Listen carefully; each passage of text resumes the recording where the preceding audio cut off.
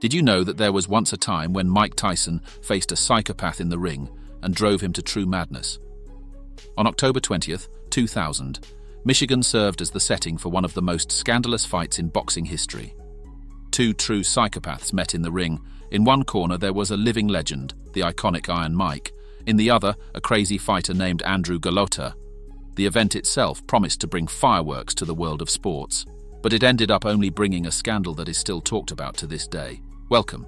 In today's video, we will relive the fateful night when Mike Tyson drove Andrew Golota crazy in the ring.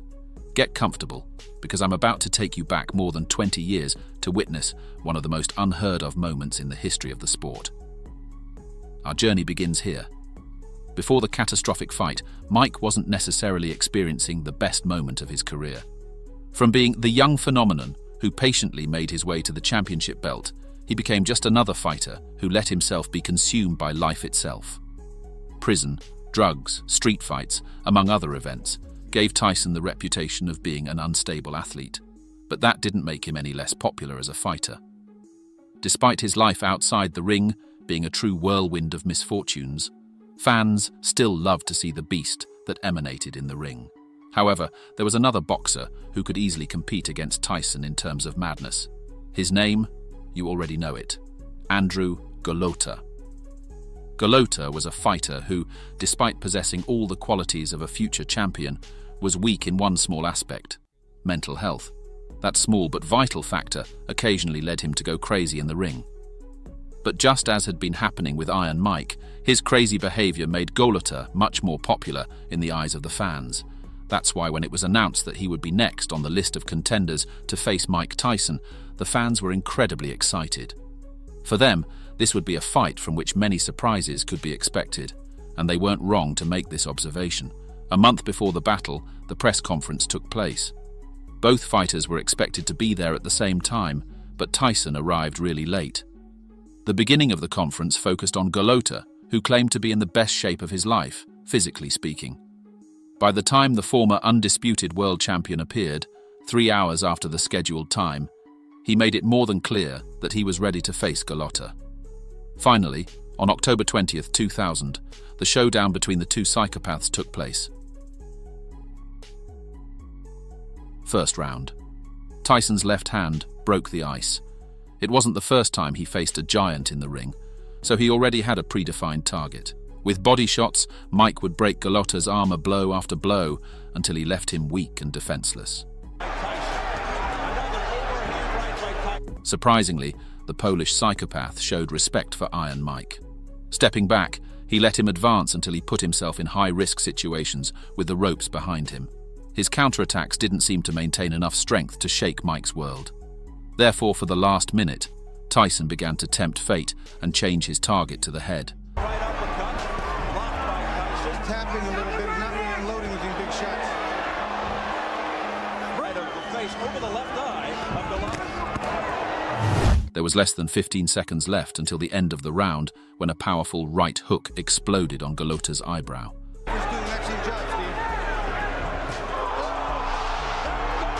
The impact managed to knock down the Polish giant without warning, shocking the audience present in the venue. Golota got up after the count of 3, but it was extended to the regular 8. Immediately, Andrew's face changed from determination to concern. He seemed compelled to continue with the fight, even though there was no one else around him. Looking fearfully in Mike's direction, he heard what would become his lifeline: the sound of the bell. Second round. Dripping blood from the cut above his eyebrow, Golota came out to defend his honor, but attacking Tyson only provoked a beast he wasn't ready to tame. When Mike returned the favor with a killer combination of punches, the Polish giant had no choice but to try to cover his body to avoid the highest level of damage possible.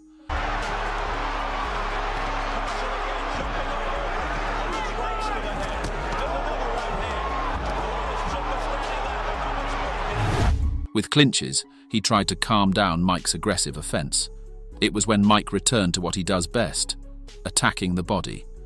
This prompted an exchange that Golota didn't come out well from, and it had only been a minute since the start of the episode. By the time Tyson went back to targeting his head, Golota really felt fear. Being in the best shape of his life didn't stop the punches. Every 2 punches, he threw himself at Iron Mike's body, but how much longer could the Polish giant escape his fate?